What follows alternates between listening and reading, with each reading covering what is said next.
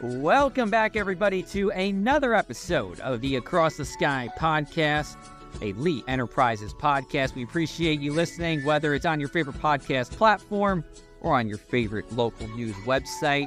We are talking about the phone companies and weather. Believe it or not, phone companies hire meteorologists, and we thought there would be no better person to talk to than Mark Elliot, who is the principal meteorologist for AT&T, of course, one of the country's biggest phone companies here.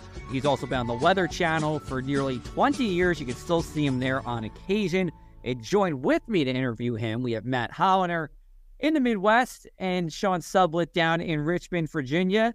Kirsten Lang is out for today. Guys, how's it going? Going pretty good. Yeah, I really enjoyed this interview because I got to reconnect with Mark a little bit. I actually got a chance to work with him in my brief summer internship at the Weather Channel in the summer of 2013. And he was typically in the afternoons. I was most often in the mornings, but I got to work all the shifts, so I did get a chance to work with him there.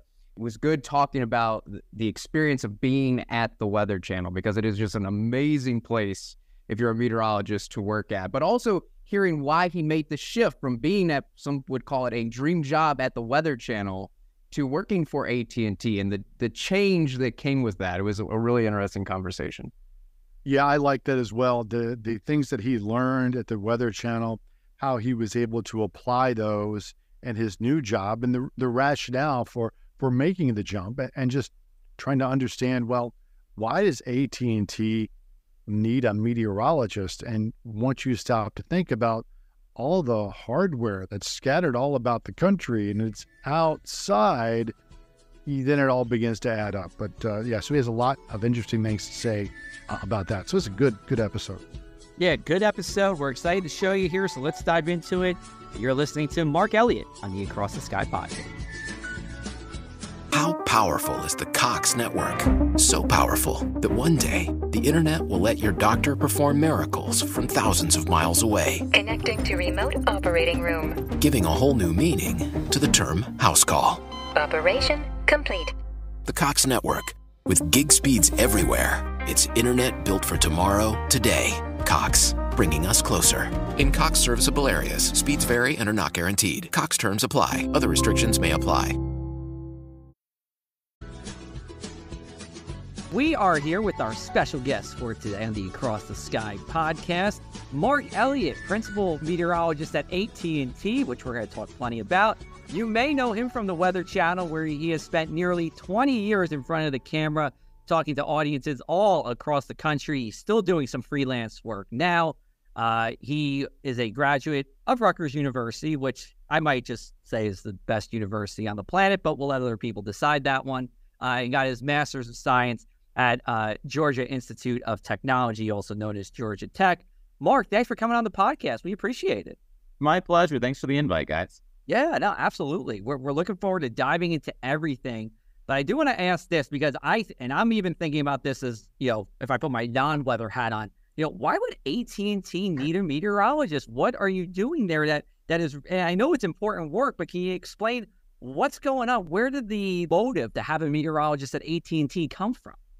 Yeah, and even stepping back from that, like not necessarily anything specific to my current job at AT&T, corporate meteorology is a growing, exploding part of the field that these companies are realizing that it is a strategic advantage, it's a monetary advantage to have forecasters, to have meteorologists with experience that can talk about these complicated patterns, complicated science, and put it onto the company level, talking about how weather will directly affect them.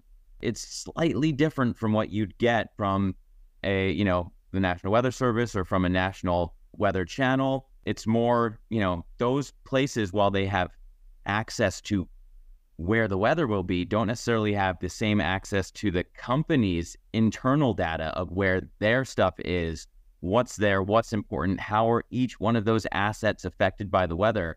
And once you start thinking about it that way, it makes a lot of sense for companies big and small to have some sort of weather connector, weather service of some kind that is giving them information. And AT&T recognized that as well. How many people work? Are you the only meteorologist there? Do you have a team? How does that work? We're a small but mighty team. It's not. I'm not the only one, but it's one hand or less that is making up the AT&T forecasters. And so, we do a lot. We do a lot of work with just a small number of people. We're talking about United States, Mexico, areas around the world where there might be, data connections under the ocean. Yeah, it's a global reach for, as you can imagine, for a company with that name.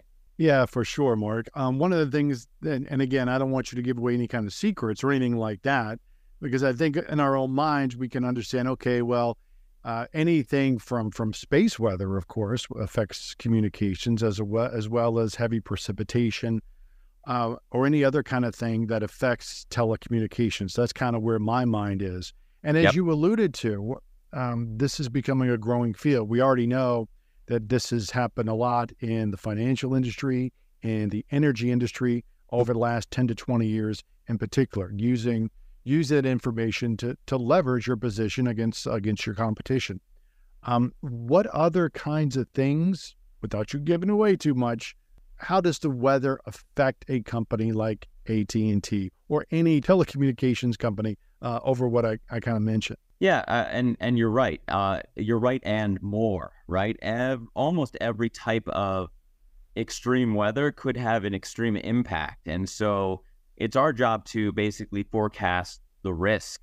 It's not necessarily a weather forecast, it's a risk forecast. And then we have other teams that go out there and they are trying to take that information and mitigate or minimize that risk as much as possible. So, first things first, it's about, for these companies big and small that have corporate meteorology, it's about protecting the people, right? You want to make sure your people know what they're getting into day by day. So first on the list is people. Second is probably places, the assets that are fixed and are out there, whether those are buildings, whether those are communication towers, in my case, any type of weather that could affect something sticking up into the air, whether that's a building or a tower or anything else. And obviously you don't need me to tell you what that might be, lightning, tornadoes, extreme wind, flooding, all really important to those fixed assets. And then there's mobile assets, things that are moving around, whether it's company fleets, they need to know what they might be driving into. It's really far and wide. I would say, I think a lot of corporate meteorologists, and AT&T included, we focus a lot on tropics because they are such big players when they come into an area, but also wind in general. Strong wind can have an outsized influence. Tornadoes, while really important, as we know, are really small scale, and so they often can be really troublesome and problematic and destructive in those local areas, but for a national scale, they might not be as important, right? It's all about perspective and what that individual company needs at the time. And Mark, I'm curious about the lightning, because I would imagine the most common thing that you might have to deal with are just general thunderstorms, not necessarily severe thunderstorms, but just regular thunderstorms that have lightning and all those cell phone towers. So what goes into the forecast, and are there any special preparations to try and protect those towers ahead of time? And then what happens when those towers inevitably do get struck by lightning? Just like, how do you handle the lightning situation with all these cell phone towers sticking way up in the sky, certainly attracting some lightning?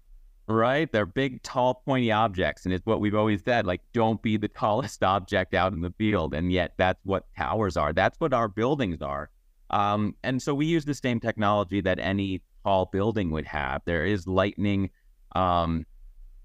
mitigation on top of these tall, pointy objects, just like the Empire State Building is struck multiple times a year, and yet the building is still there. A lot of these towers have lightning rods of some kind in order to ground them so that the charge can flow through and not destroy everything.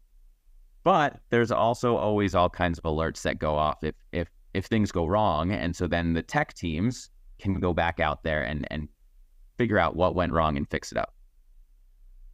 So this sounds to me, is this like a 24/7 kind of job where you guys are always, looking out for what's happening across, I'm assuming, the whole country, right? And the weather doesn't really stop, right? For nights and weekends and holidays, and you know what you're getting into when you sign into this field. We are not really staffed 24/7. but we're also not staffed either. I mean, when it's a big event, we're going to be up watching it anyway, so we might as well be helping the company through it, kind of thing. You know, us meteorologists, we get not excited, but like we study this. We want to see what's happening when big weather happens. And so if we're going to be up watching it, we're going to be forecasting for it, kind of thing. If people in the business are interested enough in it, you better believe the meteorologists in the business are interested in it too. But what I will say is that a lot of our work happens very early. I'm not a morning person by nature. I don't know if you can see it in my eyes or hear it in my voice, but we start roughly 5 a.m. every day in order to get the bulk of our forecasting work and risk analysis done before other decision makers get up and start making their plans, because the weather affects those plans. And so my busiest time of the day is often that 5 to 8 a.m. Eastern time frame. And yet the company doesn't work on those hours. And so there will still be meetings and special projects and all kinds of stuff for someone on the West Coast after their lunchtime. And next thing you know, you work 12 hours.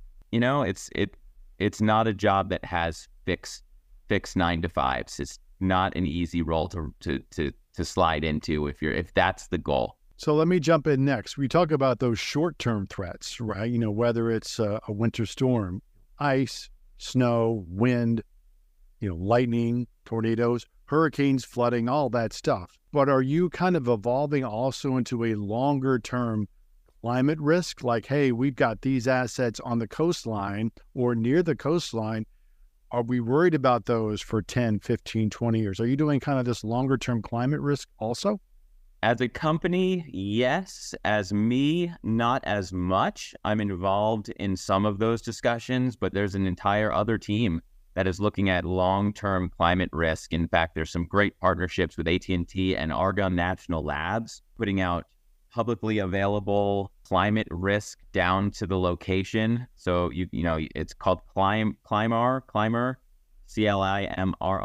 and it's publicly available. It's from AT&T Labs, basically AT&T's innovators and the Argonne National Laboratory, and you can put in an address. If you have a building, if you have your home and you want to know what the climate risk may be there for that location in the years to come, we've made it available because we think that should be a public good, as AT&T made that choice to put that out there for everybody.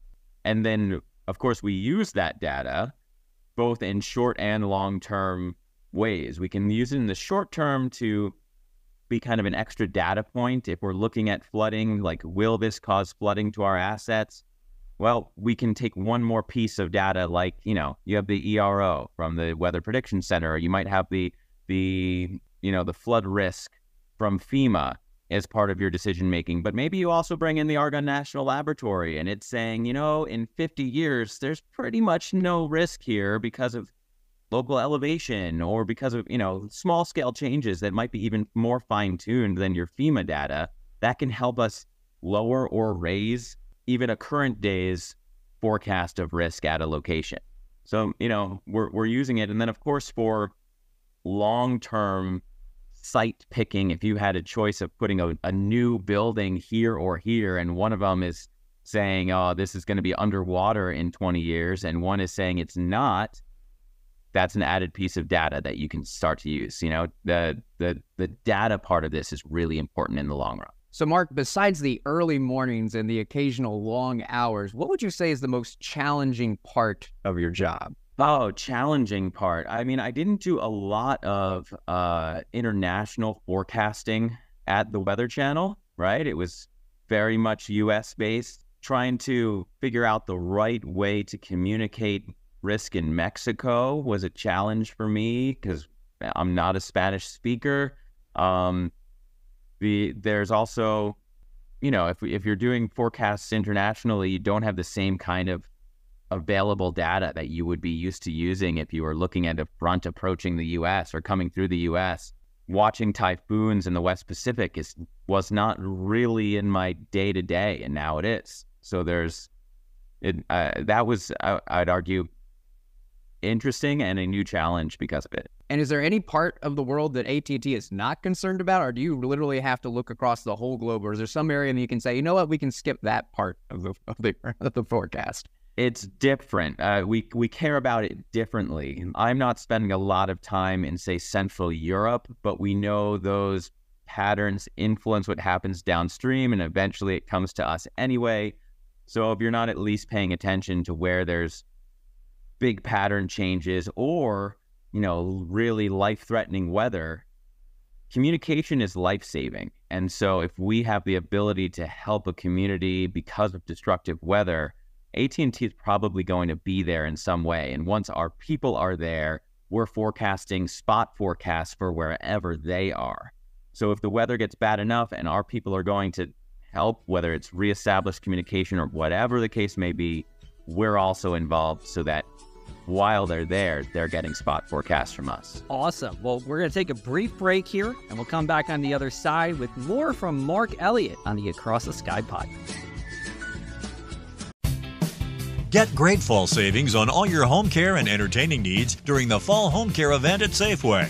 Head into Safeway and get deals on products like Clorox Disinfecting Wipes, Swiffer Wet Mopping Cloths, Lysol All-Purpose Cleaner, Swiffer Wet Jet Mopping Pads, Mr. Clean Multi-Surface Cleaner, or Lysol Power Toilet Bowl Cleaner. Visit Safeway.com or head into your local store for more details. Offers expire October 31st. Restrictions apply. Promotions may vary. And we are back with the Across the Sky podcast hosted by the Lee Enterprises weather team. I'm here with Matt Hollander and Sean Sublick. Kirsten Lang could not be with us today. Mark Elliot is with us here. He is our guest for today. Principal meteorologist at AT&T and longtime meteorologist at the Weather Channel. And we'll dive into this a little bit. So, and correct me if I'm wrong, Mark, I think you started at the Weather Channel right after Rutgers. Is that true? It is pretty rare. That's what I was going to get into because, from my perspective as a meteorologist, the Weather Channel's the top, right? And, it always feels like something you work towards for a while and you get that moment. I mean, it's great you started there right off the bat, but I have to ask, how did you do it? Yeah, so that it's a combination of really hard work and a little bit of luck. I mean, let's face it, it requires a little bit of both. Yeah. I will credit Rutgers. As you should. Go ahead, Joe. Jump in there. All right, we got an R. You.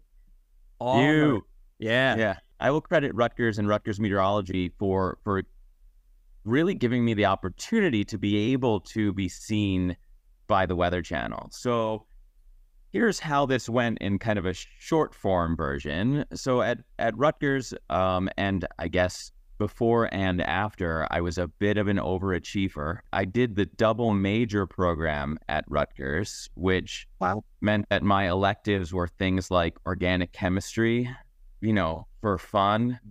I'll tell you what, as well as I, Mark, organic chemistry at Rutgers is not an easy class. I know a lot of people who took it and did not do so well on the first go around on that. So that's a toughie at Rutgers.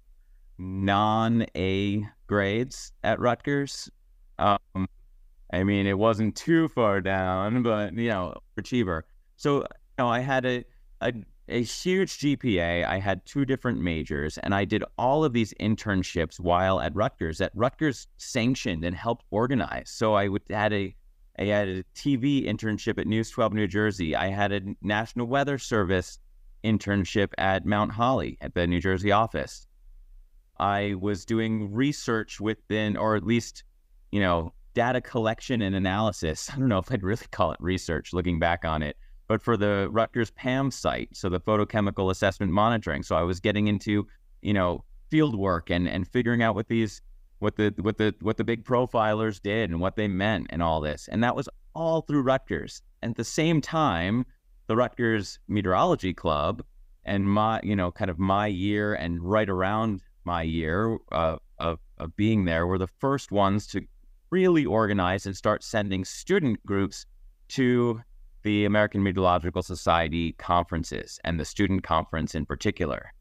So I saw a table at a conference for the Weather Channel for student internships, and I gave them my resume, which also had Rutgers Weather Watcher, right? The RU Weather Watch program, which is TV meteorology. It had radio experience from WRSU because I worked on there and was doing their news team, weather reports occasionally. So I had all this stuff on the resume, and I handed it into a summer internship thinking like, oh my gosh, this is going to be so amazing. And I didn't even hear a no, right? I didn't get a yes, much less a no, much less a yes. I heard nothing. And I'm like, well, I got nothing. And I'm about to graduate senior year, and I am internally and rather externally, I think, also panicking. My friends were signing up for grad schools. They knew what they wanted to research. They were getting job offers. They were moving. And I was just applying to job after job after job and not even hearing no's. Still nothing. And I applied to National Weather Service, Puerto Rico. I was like, I'll learn Spanish. That's not what they wanted, right? But I was applying to anywhere because I liked all things weather. I didn't have a focus. I think that actually hurt me a little bit. I wasn't like, I'm only looking at tropical things. I'm going to go to grad school for tropical meteorology, and I'm going to work at CSU and do, long range forecasting. There wasn't a goal like that because I just wanted to be in the field. I just wanted to do something weather. So I was about to graduate, and my in-room dorm phone rang, and my roommate answered, thinking it was a joke or a prank or whatever, because somebody called saying they were from the Weather Channel. And once he realized it was real, he changed his tone a bit and got me the phone. And it was because I had Rutgers radio, the WRSU experience on my resume, it floated around the building for, I think, about a year and a half. And somebody was going on maternity leave, and they said, do you want this job? It starts in August. There is no moving expenses. There is no help finding a place to live. It goes from August to November. It is 4 days a week max. It is 35 hours a week max. There is no benefits. You cannot work in the month of December, or else it triggers you to be full-time, and you're not allowed to be. So it's literally this. Do you want it? And I said, yes, I do. And so I went to the Weather Channel for a part-time job in radio and stayed 18 years is the long and short of it. Wow, that's incredible. I mean, on a lot of fronts there. I mean, because even still, I mean, even with the WRSU, which is great, it's just I feel like to get it, as I'm sure a wide pool of applicants, it's a big testament to your skills and everything you've done. And obviously, you made a very long career out of it, being there for 20 years, and even still freelancing there now. What's it like working there? I've never been there. I know where it is, but I've never been there. Like when you're there, does it just feel like special? Because, for the people who are listening, for a lot of us meteorologists, you grew up watching the Weather Channel because you didn't really know anybody who was interested in weather growing up. That was the same for me. I knew nobody that was going to be a meteorologist in their career until I went to Rutgers. So when you get there, is it just like, wow, I made it? Is that how it feels? In many ways, you always get, at least I always did. I always got that thrill putting on the blue jacket, right? There was something about I didn't care what time it was. When I went into the field, you put on that blue coat and you're walking down the hallway of a hotel with no power, and you're like, you got to strut, right? You got a different feel about it because everyone knows that brand. It's one of the most well-recognized and well-respected brand. It wins the most respected news brand year after year after year after year. But away from that, in the building, it is very mission driven. The people you see on air because they have mission and purpose, and they're trying to communicate this science and keep people safe. They look at it, and I looked at it as, someone listening right now, we could save their life if we give them the right info, if we give them the right information that they can use and react to the right way, or not do the wrong thing, which I think is often more often the case. So that mission and purpose was very apparent. People knew why we were there. And then you're surrounded in a room of other meteorologists like you. So, where else can you go where you have a severe weather question and you can go up to Dr. Forbes, or you have a hurricane that's coming up and you can go to a director of the National Hurricane Center. You could just be like, Rick, first name, right? Forget Dr. Nab. Rick.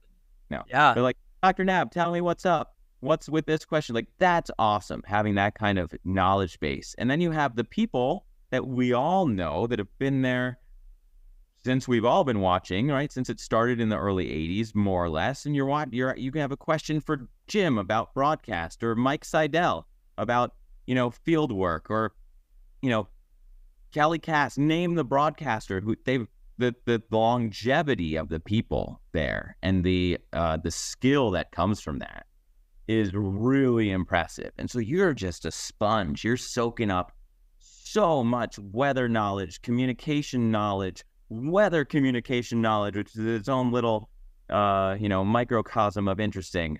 And it's not just meteorologists, right? You have producers and directors and news gatherers, and they're all the best of the best in that room putting a show together, and you're part of that team. And so you're learning how that works, and you're learning how it goes, and you're the expert, because it's not just, the news channel, it's the weather channel. And so your knowledge is important, and they value it. So it was really a special place, and it was not something I didn't enjoy anymore, right? So that wasn't the motivation for leaving there. I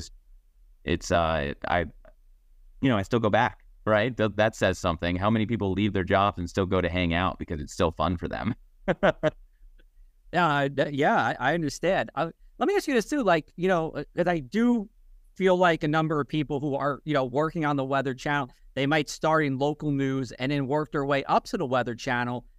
Did you feel like you missed out maybe by not taking, working in that local news setting and going right to national? Or is it something that, hey, I'm at the Weather Channel, I love it here, I'm here? A little of both, maybe. I feel like it would be difficult for me to have left the Weather Channel and gone to local, because there have been many who have done that. And so I might not know enough to be able to speak to it, right? Because I wasn't in that world long. An internship is not the same as being a chief meteorologist at a local spot. But I was used to following the weather and my ship changing no matter where the weather was that day. So I would go where the weather could kill you. I would jump around to the middle of the night. I would be in the evenings because there was lots of severe weather. I'd occasionally move to the afternoons and then back to the overnight. I would follow the weather. You don't really do that in local. You've got your set time frame. The weather might be boring for a long stretch in one location, whereas if you're looking nationally, there's always a weather story somewhere. And so for me, it was always like, man, if I had to just look at one market, what would that feel like after looking at a national scale for as long as I did? You guys can tell me I'm wrong and be like, local's the best, and it's super interesting, and we get to do the school talks, and we get to be part of the community, and I would find all the things that I would love about that. But it's very different from looking at a national scale and talking about where the big story is only. Well, I'll say, as somebody who literally just came from a school visit to talk to you right now, Mark, it's always good to be a part of the community, and I do like it that way. But I mean, hey, listen, again, when you're at the Weather Channel, I mean, you made it. I mean, you're there. So I know, Matt, you had a question. So God, I don't want to take up too much time. Yeah, I'm not putting down local by any stretch. I think I would love being in a community that way and being really focused and that kind of thing. But your original question was do I feel like I missed out on not starting in that route? And I think I did some of those local feel type things at the national network, right? I came in through radio. And so I was on radio radio stations, some of them live, and people that were listening didn't know I wasn't in their sound booth with their radio board in front of me, right? We tapped into it virtually and digitally, but I was kind of part of those local communities. And then again, I'm dating myself a little bit, but video on the internet was a new thing. And so I was doing local forecasts on the 8th page. I think they actually called it that. How weird is that? Thinking back on the days of weather.com in the early 2000s or so, where kind of mid 2000s probably, when video was coming out on weather.com, but your local page had a video of just the New York City forecast. That was new. And so that was me, right? Yeah. They didn't have the full on-air people doing that shift all the time because they had their full on-air shift to do. So I would be jumping in, and so I got some of that like trial by fire, local TV and local feel experience at the national network, which was different, but pretty cool to be able to say I did it that way. Yeah, Mark, I know exactly what you're talking about, because when I was interning at the Weather Channel, I mean, at the time, it was really cool to me, but I got to do some of those local web forecasts. They let me do it near the end of my internship. I had to do a few sample videos for it, so make sure I was good enough. And boy, when my first thing showed up on weather.com, it was just amazing. As somebody who was in college, to be on weather.com, it was fantastic. It was certainly not the same as being on the actual Weather Channel, but being on the website was pretty cool. And I felt the exact same way about being at the Weather Channel, being in that building, and just the knowledge, the immense knowledge of the TV business, but also the forecasting business and meteorology, be around all those other meteorologists. It was a fantastic place to work. So my question for you is, when was the moment that you realized you need to make a change? What caused you to make the shift from being at the Weather Channel, for some people, their dream job, to then switching to a very different role at AT&T? I don't know if I did realize. It just kind of happened. A lot of it was on a whim. So the real answer is I was doing my CCM certification, the Certified Consulting Meteorologist, through the AMS. And I had a mentor who was encouraging me to do that project. I was doing it on my off time. It was COVID time, and so shifts were really strange at the Weather Channel. Times were moving around. Some people were working from home. I was working in the studio, but more often than not, only at the times of extreme severe weather, right? Dr. Forbes had stepped away, mostly retired, and I was certainly not taking that role as the severe weather expert, but I was on the expert staff at that point, and often being told to follow where the severe weather would go. But there isn't severe weather every day. So I was using some of that time to really think about what else was out there and what else was happening. And I was like, I think basically I'm a consultant. I come in now and I talk about just the most extreme weather, and I have to be able to make that digestible, but you have to be able to communicate differently. And you're doing some post-analysis reporting and a lot of things that a consultant would be asked to do. So I'm like, okay, this is different. This is not just a broadcast seal anymore for me. I'm going to try for the consulting meteorologist seal, which the process was epic. Some will argue harder than getting the master's degree that I have to get I won't necessarily swear by that, but it was a long process. It's doable, and it's fulfilling, and it's important. So if you're thinking about doing it, you should, for people that are listening. But it's not quick.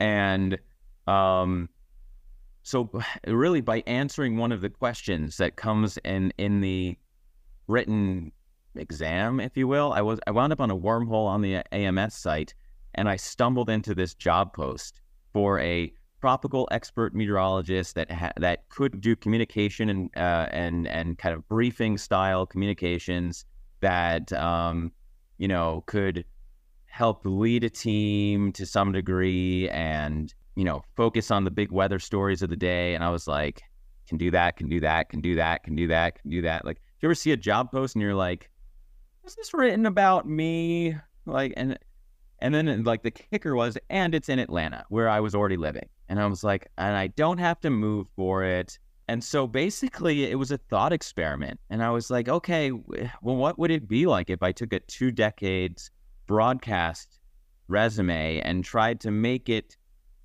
sound like I was doing all these other things? Because I really was, but that's not what you're thinking about when you're doing broadcast meteorology. And there are so many skills that translate from broadcast meteorology to corporate meteorology and many other big data science or communication or PR type jobs. And so I basically said, okay, I'm going to, let's see. I'm going to use this next day. And instead of working on this or that on my off time, I'm going to redo my resume. It's time to refresh it anyway. I basically was like, this will be fun. Like, what else could I do today? And I applied to this job and I got an interview, and then I wound up getting the job. And then I had a really tough decision because I didn't dislike what I was doing. And I didn't necessarily sit there and say, I need to find something else. I don't like this anymore. I'm not interested in this anymore. Or I'm not learning more. I'm not making a difference here. It was none of those things. It was, it was a shiny new toy. And I, after a lot of reflection and with myself and my family and asking, could this be a better work-life balance for us? Could this be better for my young kids? Because again, I was bouncing around. I didn't know where I was going to be, right? I could be sent out quickly. I didn't know what shift I was going to be on. I would miss events with the family. It was hard to plan stuff.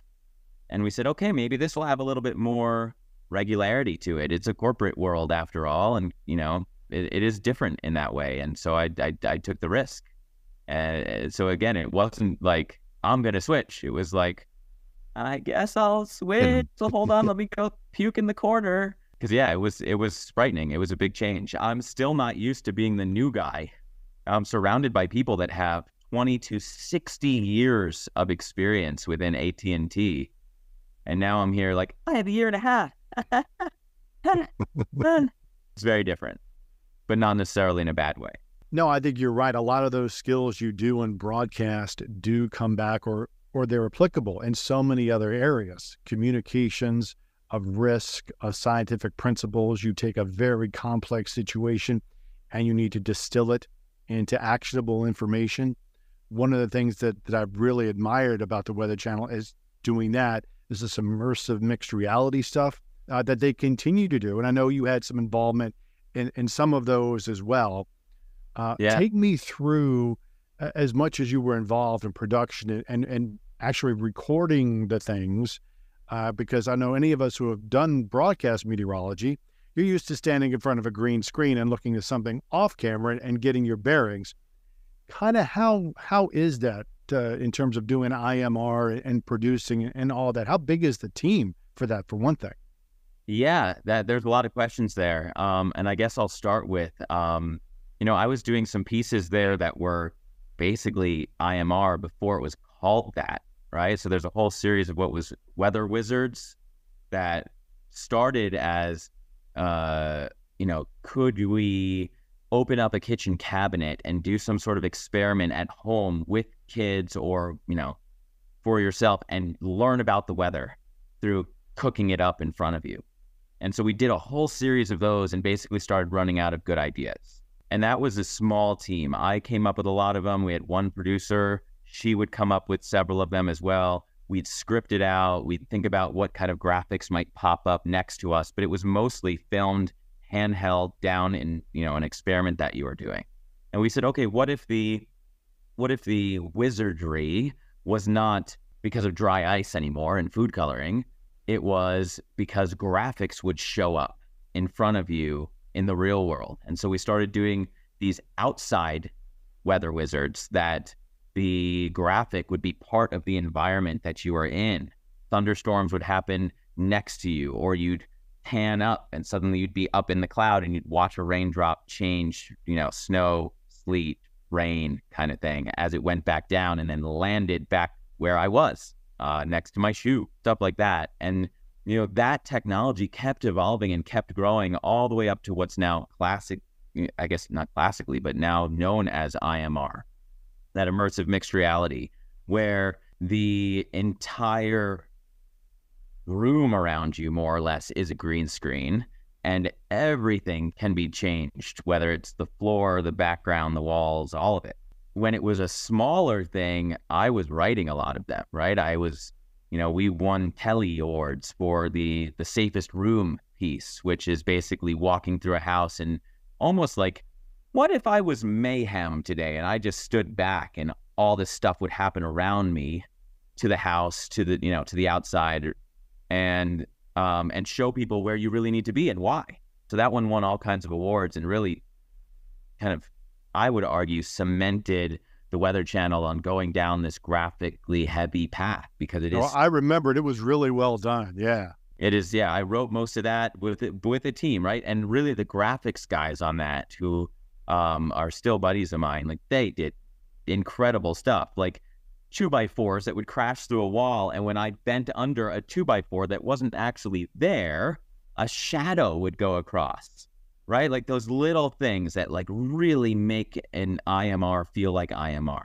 So now it's done mostly back inside, but like you've seen some of these things where walls of water come into an actual town and show you what that actual town could look like if storm surge happened or if a flash flood happened.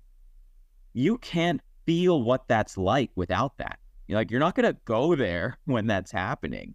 And so it's those graphical, entries into that world that are really effective communication tools. Like 9 feet of storm surge. Okay, who cares? I mean, like, that's not the right answer, but 9 feet is suddenly above an actual building and you've seen that building and you know how high that is. Like, that's a totally different communication thing. So as those have got more and more elaborate and more people were doing them, the teams got bigger and bigger, and lots of graphic artists, lots of writers.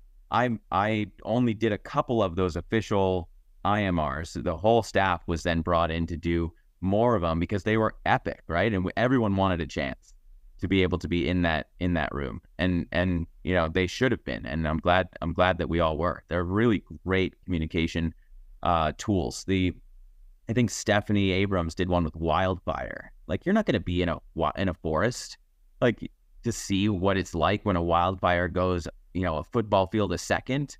But we were able to show that with graphics and her standing there on the little silver disc. And then a lot of those ended with a climate story. Like, how is this type of extreme weather changing as the world is changing? Are we getting more of these, less of these? Is it, is things happening faster or slower? You can't show that in without a graphic. And so to have that graphic happen around you was really, really epic. They're really cool pieces. Mark, I want to ask you one more, and then we'll get you out of here, because this is, maybe I'm just curious about this myself, but when we have hurricanes or snowstorms, how do you guys determine who goes where? How does that happen? Are you in the meeting for that? Who's deciding that? Is it a lot of discussion? Is it pretty easy? It is a war room. There's a whole bunch of people. Yeah, there's from the very highest up people that are in charge of TV, in charge of storytelling, to the people that are in charge of scheduling and, VPs of talent, and then meteorologists are in the room, producers are in the room. I mean, it is a whole fleet of people, and the meteorologists have a say as well, even all the way down to, like, you're sent here and you're there and you're like, I think the storm is changing. I think we need to be mobile to be here.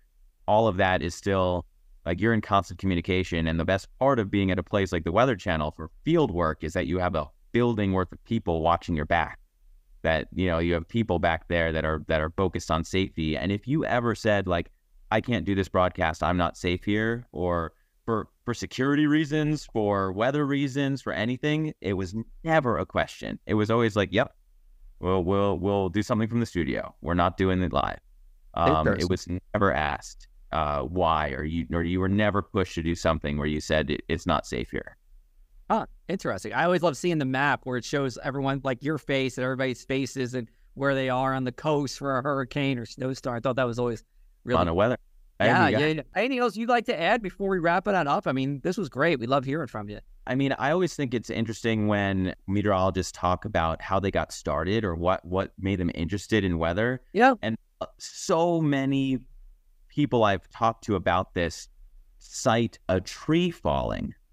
I know that is tied to my experience. I don't know if you guys have any of that in your kind of origin story, but I think if you're the right age kid and something that seems permanent, like a giant tree, can fall in front of you or near you or hit something that also should have felt permanent as a young kid, I think it does something to our brains. Like, I never looked back after watching a tree fall for why I wanted to do weather. It was always my answer. What do you want to be when you grow up? And it was weatherman. And the second part of that is my dad was involved in national preparedness, emergency preparedness for the VA hospital system, which, in recent times has turned into more like cybersecurity and, terrorist act and stuff. But back in the late 80s and early 90s, that almost exclusively meant where could weather disasters happen. And so he would be sent into areas that had weather problems, and I would watch the Weather Channel because there was a channel on that was talking about where my dad was. And so I just never stopped. I still haven't stopped. I still watch it as a viewer even when I'm not there every day. So yeah, I think the origin story of trees falling or family connections are really important to young minds and how they get into the science of weather. Yeah, and we should have asked that earlier, and I apologize. How'd you get into weather? It's I say this all the time. I said it when I was at school earlier. It's something that for a lot of people, at a young age, and you definitely are in that category. And it's hard to just fall into weather, I feel like. I don't really see too many people who just fall into weather as a career. Well, I wasn't sure what I wanted to major in, and I took an elements of meteorology class, and I just kept going. It's usually not that. Elements of meteorology because I had to fulfill my one science requirement, and I never looked back.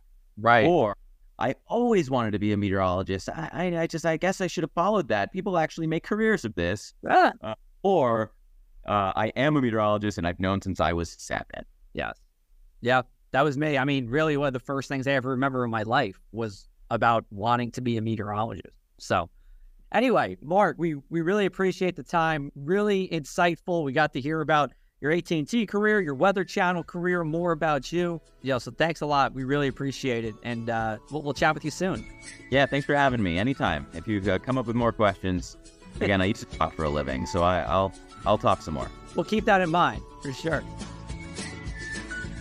Something grand is coming to Nemacolin. Opening fall 2023, the Grand Lodge will surprise and delight with 56 stunning suites and 5-star butler services. Indulge in libations at the Circle Bar and the Study before you savor the new and enchanting Fawn and Fable restaurant, where the best parts of a traditional steakhouse and a fairy tale castle create a magical dining experience. With fine dining, a spa, and over 100 adventure, golf, art, and wildlife experiences, whatever your imagination holds, Nemacolin has the key. Visit nemacolin.com for more information. Awesome interview with Mark Elliot. He has many stories, as you would if you worked for the Weather Channel for 20 years and working at the one of, if not the largest phone companies. I know I always see the commercials about, is it AT&T or Verizon, or is it T-Mobile, Sprint now? I'm not too sure. But point is, his job is very important at AT&T. Like Sean said at the beginning, equipment and tech all across the globe. It's a big job. And, I'm glad that he's enjoying it. So, Matt, what'd you think? Yeah, when you're working for a big international company like AT&T, what stood out to me was when he mentioned that one of the most challenging parts of his job is not just forecasting for the U.S. anymore, which he had plenty of experience with at the Weather Channel, but that's all the Weather Channel has to worry about is the U.S. But at AT&T, this is a global company, and they have assets across the globe. And so they're going to be concerned about the weather happening all over the planet. So a huge job. I mean, in some ways, his job almost got even bigger. Now he has to look the entire planet worth of weather. That is just, a huge responsibility on him. But you know that I think this is also, I always bring this up, I think we need more meteorologists. And I think we're seeing that. I think companies are realizing the value that having a team of meteorologists working for them, especially these really big companies, because they know specifically what they want and what weather information they need. And then they can go to their meteorologist rather than having to contact the media or the National Weather Service. They have a team working on what they know is most important for them and where their assets are located and getting these really specific forecasts. So I think this is something that we're probably going to see more and more, especially starting, of course, with these really big companies, but maybe even more medium-sized companies actually thinking about getting some meteorologists because the weather has an impact on so many businesses. So I think this isn't going to be an exception, these companies having their own meteorologists. I think we're going to see more and more of it. Yeah, I agree. This kind of comes under the umbrella of weather risk management. The forecasting has gotten so much better in the last 20 years, but there is an overload of data, right? So you need a professional to go through the data that's important, distill the most critical information to your business, and help those decision makers within a business manage risk. Be sure your resources and your hardware are safe. And that's not something you can get. And I love my brothers and sisters in broadcast meteorology, but you're not going to get what you need in a 2.5 or 3 minute weather forecast if you've got a lot of assets that need protecting. So I think that there's a lot of growth in there, and the whole weather risk and ultimately climate risk management as well. So it was really nice to hear Mark talk about that, as well as share some of those Weather Channel stories. Thanks again, Mark. We appreciate it. Always good to have another Rutgers guy on the podcast too, if I may add. All right, so we have a full slate of podcasts coming up for you on the following Mondays. Sean, do you mind if I turn it over to you to talk about next Monday's episode with Mike Mann? Yeah, so a very special episode we're going to record next week, drop it a week or so after that. Mike Mann, world famous climate scientist. He has written several books. The most recent one is called Our Fragile Moment. I had a chance to preview it a couple of weeks ago. It's an exceptional book. If you've always wondered, how do scientists know what the climate was like 1,000, 100,000, 10 million years ago? He walks through all of that in a very nice, easy to digest book. So we're going to talk to him about that book and what else he's working on in the podcast next week. So very excited to have Mike Mann on. Yeah, we're happy to have him on. And then on the 23rd, we're going to have Paul James from HGTV fame here to talk about the science of changing leaves. And I think we're going to have a winter forecast for you on the 30th of October as well. November 6th, we're going to have someone talk about tips to prepare older loved ones for extreme weather. That's with Dr. Lauren Sutherland from Ohio State. And then we got another big one. Sean keeps landing all these big podcast guests for us. Sean's really the MVP. This is the first time I've said this publicly. So I think most people who are into science have heard of Neil deGrasse Tyson. As he likes to say, your personal astrophysicist. He's got his podcast. He's got the Star Talk thing. He's got Cosmos. He's all over the place. He's going on a book tour. He's going to be down here in Richmond, and I have scored a 15-minute interview with him. It's going to be a little ways away. I'm going to do it in November, but we will turn that into a podcast as well. So I am uber excited about that one. We're over the moon. I am over the moon and the stars, excited to talk to him. I only have 15 minutes, so I got to make it count. If he's going to talk for 15 minutes, I'm sure we'll have plenty of commentary and plenty to digest from that 15 minutes because he is fantastic to listen to. Yeah, and I went through his new book when I think y'all knew I went to Italy. I read his new book on the flight over and back to Italy. And I will tell y'all this because you're meteorologists. First chapter of his new book talks all about the lowest layers of the atmosphere. So he talks all about the atmosphere first. The book's called To Infinity and Beyond. So it basically starts with the ground and works up. So, of course, you've got to start in the atmosphere before you get to outer space. So we talked about that, which I thought was just terrific. So, yeah, it's a couple, 3-4 weeks away. So, I'm excited. Yeah, that'll be our November 13th episode right now. Yes. So you can circle your calendar for that one. And, of course, all the other ones we have coming out on Mondays, too. So for Sean Sublett, Matt Holliner, and Kirsten Lang, I'm meteorologist Joe Martucci. Thanks again for listening to the Across the Sky podcast. We'll be back with you next Monday.